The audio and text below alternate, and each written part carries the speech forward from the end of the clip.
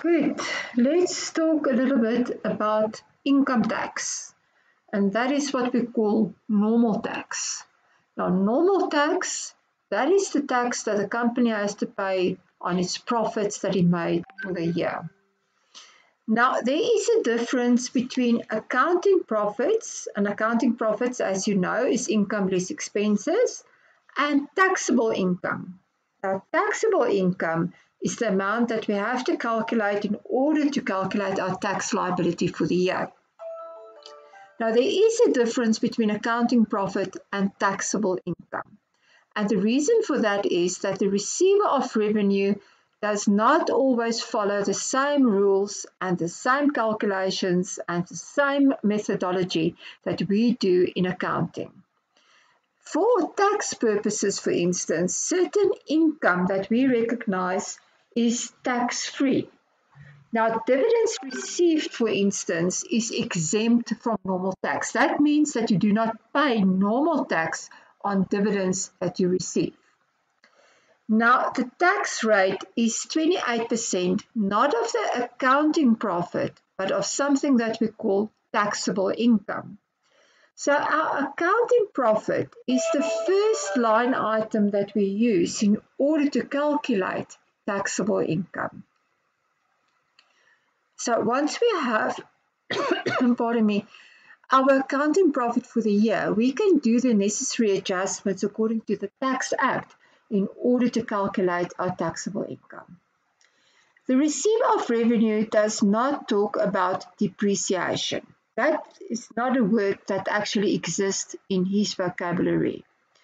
But he has not exactly the same calculation, but based on the same principles as depreciation, he does the same type of calculations. He just called it wear and tear.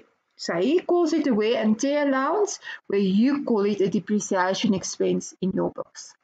Now, there is a difference between the two. The receiver of revenue has rules and regulations for every single thing under the sun, and there's an exception also for every single thing under the sun.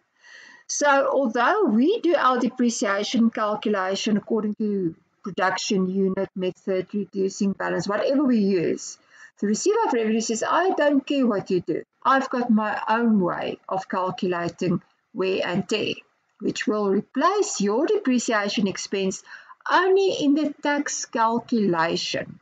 So nowhere in our books we're going to record wear and tear.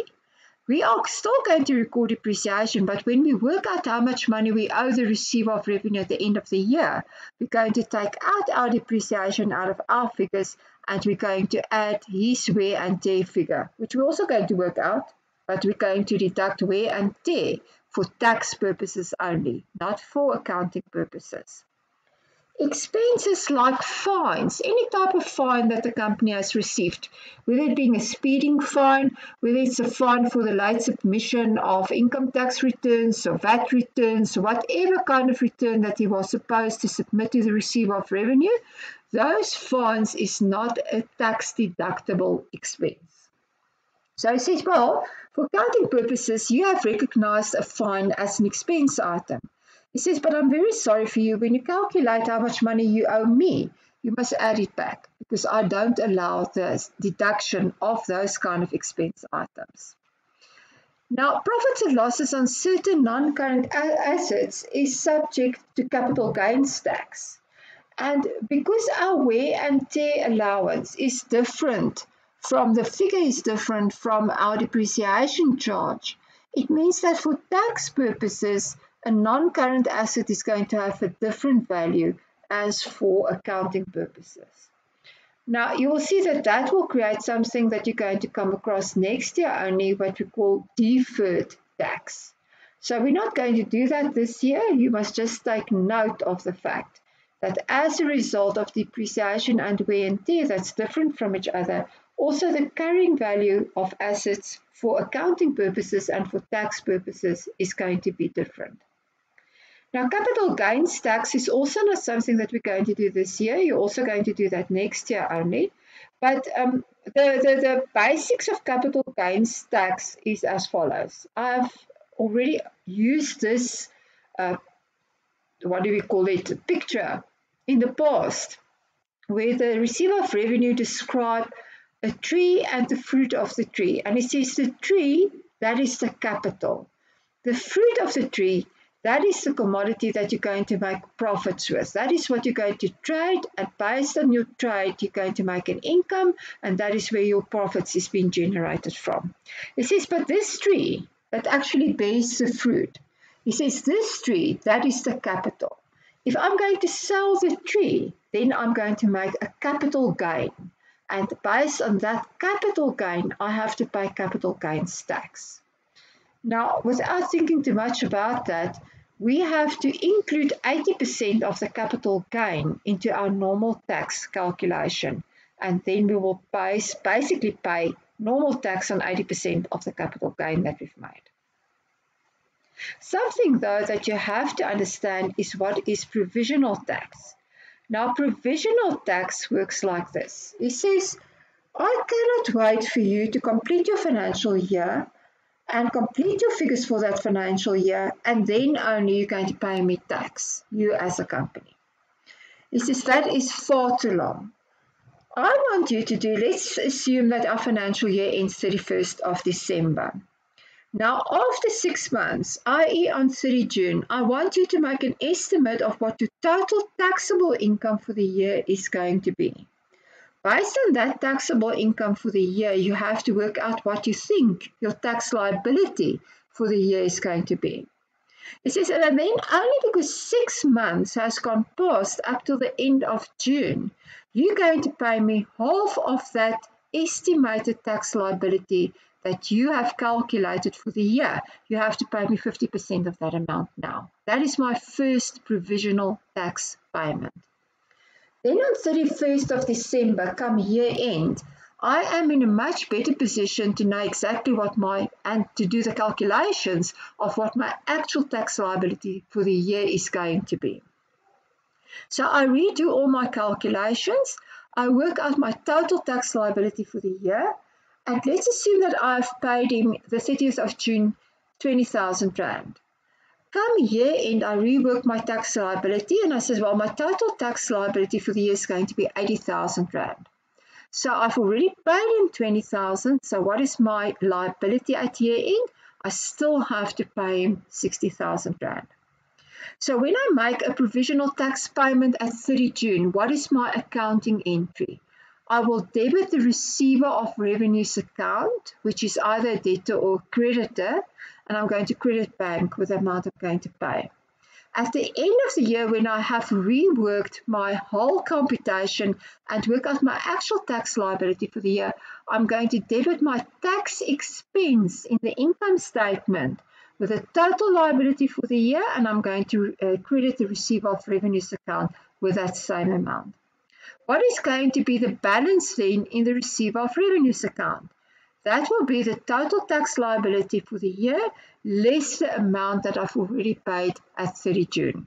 So now I'm only going to settle the difference, the amount that I haven't paid him as yet. Now, most companies also, all companies have the opportunity to pay a third provisional tax payment. If they haven't paid enough tax for the first and the second tax payments, provisional tax payments, within a certain period of time, they have to top it up and pay the third provisional tax payment if they don't want to incur interest and penalties.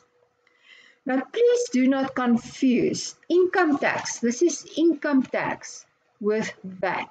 VAT is the stuff that we've done in the first semester. VAT is input tax on expenses and output tax on income. So VAT's got absolutely nothing to do with income tax, so please do not get confused. Let's do an example. Let's say that the increase in the profit before tax of the year of 100,000 Rand of ABC Limited, the year ended 31 December 26, was dividends received of 8,000 Rand, fines paid for the late submission of income tax returns, 2,500 Rand, depreciation of 15,200 and interest on the long-term loan paid of 1,800. Now that interest, that is a tax deductible expense, so you're not going to do anything with that. Wear and tear for the year, so the wear and tear allowance for the year was 19,500 Rand. Record the tax charge for the year. Provisional tax was paid on 30 June of 10,000 Rand and assume a tax rate of 28%. So the first accounting entry will happen on 30 June when we pay the provisional tax. So let's have a look. On 30 June, we're going to debit the receive of revenues account with the 10,000 Rand, and we're going to credit bank with 10,000 Rand. At year end, we have to determine our taxable income because tax is calculated not on accounting profit before tax, but on taxable income. Our starting point for this calculation, and this is only a calculation, guys, nowhere in our books we are going to record any of this. The purpose of this calculation is to work out my total tax liability for the year, and that we will post in our books. But this in between is purely a calculation. Where does our calculation start? Our calculation starts with our accounting profit before tax, the 100,000. Dividends received was included in the 100,000, but dividends received is not subject to tax. So we're going to take it out of the 100,000. Then there was an expense there, which was a fine of 2,500 Rand, and we are not allowed to deduct fines for tax purposes. So we're going to add back the fine of 2,500. Also included in the 100,000 Rand was depreciation of 15,200, and the receiver tells us, thank you very much for your hard work, but I'm not interested in your figure, so add it back, rework everything according to my rules and regulations, and then you claim wear and tear. So we're going to add back our depreciation charge, and we're going to claim, i.e. deduct, for tax purposes, the wear and tear allowance of 19,500. So now we have worked out a total taxable income for the year, 90,200, and based on taxable income, we are going to provide tax of 28%, which is 25,256. So now in our statement of profit or loss and other comprehensive income, we would have had profit before tax of 100,000 Rand. That didn't change. And then on our taxation line, that would be our total tax liability for the year, 25,256. So profit after tax, 74,744. And then we would have had other comprehensive income in order to derive a total comprehensive income. Great. So what is our next accounting entry? Our next accounting entry is to account for our total tax liability for the year for the 25,256 on 31 December. We're going to debit our expense account, 25,256. So there you can see our expense account, 25,256, and credit the receiver of revenue with 25,256. We owe for the full year an amount of 25,256. We have already paid him in June 10,000 Rand. So how much money do we still owe him? We still owe him an amount of 10,000 Rand. So we're going to debit the receiver of revenues account with 15,256, and we're going to credit bank 15,256. And then you will see that we have settled the whole outstanding amount of 25,256.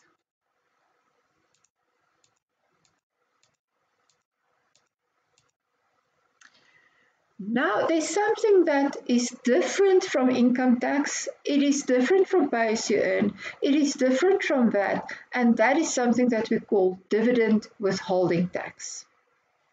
Now, that is a tax that the shareholders pay to the receiver of revenue based on the dividend that they're going to receive from the company. But in a sense, it's also like pay as you earn. Although the shareholder is responsible for paying the 20% tax on the dividend that they're going to receive, the company administers this payment on their behalf. So once a company has declared a dividend, let's say the company declares a dividend of 100,000 Rand, what the company needs to do is to hold back 20% of that dividend and pay that over to the receiver of revenue on behalf of the shareholder. So what the company will do is, if you declare a dividend of 100,000 Rand, it's going to pay the shareholders 80,000 Rand, and it's going to pay SoCE for dividend withholding tax 20,000 Rand. So at the end of the day, what is our accounting entry? We're going to debit dividends, 100,000 because that is the dividend declared by the company. We're going to credit shareholders for dividends with 80,000. We're going to credit SoCE dividend withholding tax with 20,000. A separate SoCE account. For every type of tax, you must have their own SoCE account. When we then pay the dividend, what are we going to do? We're going to debit shareholders for dividends, 80,000. We're going to debit SoCE for dividend withholding tax, 20,000. And we're going to credit bank with 100,000. So you can see the dividend was declared for 100,000. We pay out at the end of the day 100,000. We just pay to two different parties. Now, South African resident companies and foreign companies are exempt from this 20% withholding tax. Foreign companies, there's actually a formula that you have to apply for foreign companies. It's not exactly 20%, but it's more or less 20%. So for our purposes and for this year only, we will assume that foreign companies is also totally exempt for dividend withholding tax. So let's do an example. On 31 December 27, ABC Limited declares a dividend of 30,000 Rand. 40% of the company's shareholders are South African resident companies and 20% of the shareholders are foreign companies. So how much of that dividend is not subject to dividend withholding tax? It will be the 40% plus the 20%, so 60% of that dividend declared is not subject to dividend withholding tax. So it is only the remaining 40% which is paid with individuals that will be subject to dividend withholding tax. And you have to prepare then the accounting entries, the journal entries. Now the dividend that was declared was 30,000 Rand. So I'm going to debit dividends 30,000 Rand, and at the end of the year I'm going to close this dividends off against retained earnings. My SoCE tax liability for dividend withholding tax is going to be the remaining 40% multiplied by 30,000 multiplied by 20%, the 20% withholding tax. So the 40%, which is 100, less the 40% of companies, which is exempt, less 20% of foreigners, that is exempt, which gives us a remaining 40%, and that gives us total amount of dividend withholding tax of 2,400. The balancing figure there is 27,600, and that is the amount that we're going to pay out eventually to the shareholders directly into their pockets, 27,600. So when payment takes place, what are we going to do? We're going to debit shareholders for dividends, 27,600. We're going to debit SoCE, 2,400, and we're going to credit bank with 30,000 Rand. Reserves. Now we've seen that reserves is profits which we haven't distributed to the shareholders, and that's like retained income. So retained income, we haven't actually distributed that to our shareholders, to the capital, the equity holders, and that becomes then part of equity. The revaluation surplus on property, plant and equipment, that is also part of equity, and there's a separate category for revaluation surpluses which we have to show separately on the statement of changes in equity.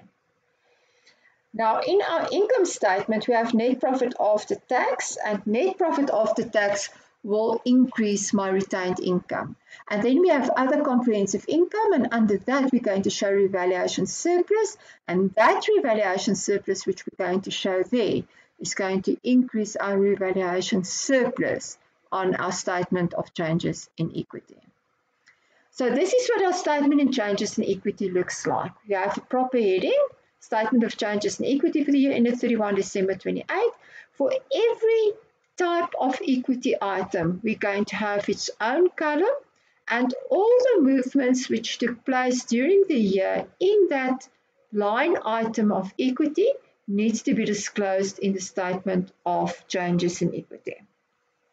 So here we have an opening balance in the beginning of the year, 21.5 million ordinary share capital, 3 million preference share capital. We had a revaluation surplus already in the beginning of the year of 800,000.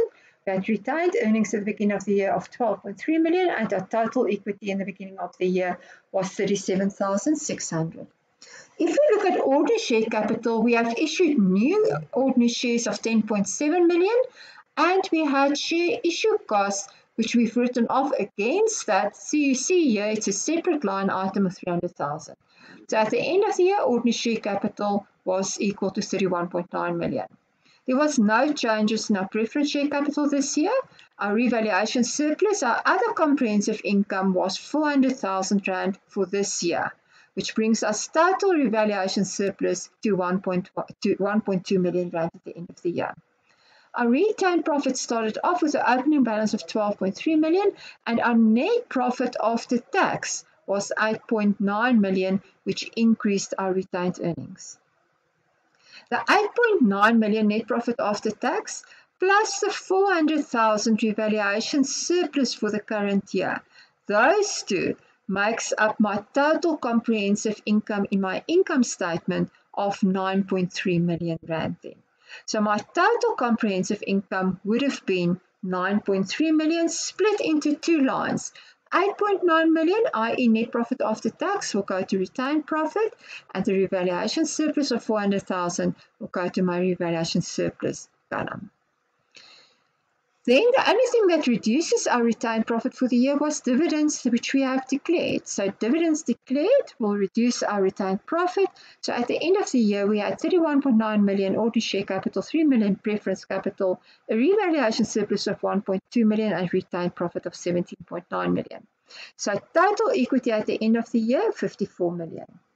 In our statement of financial position, we're going to show under the equity section, ordinary share capital with the amount, preference share capital with the amount, revaluation surplus with the amount, retained profit with the amount, and total equity. So these headings will be all line items on the statement of financial position with a total equity value of 54 million Rand. And that is companies.